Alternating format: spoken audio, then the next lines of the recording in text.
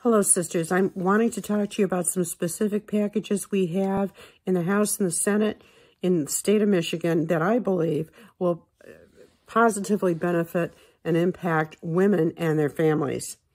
We have a special package going through on family medical leave, and it says that all employers must discuss their family medical leave policies with all employees and prospective employees.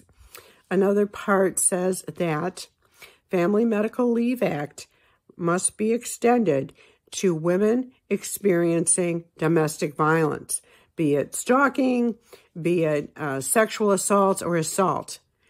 And finally, we have a Women in the Workplace package that defines specifically break time.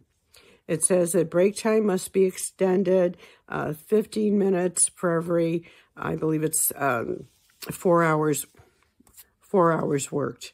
So with that, this concludes my report, and we have special elections tomorrow in some of our counties and towns in Michigan.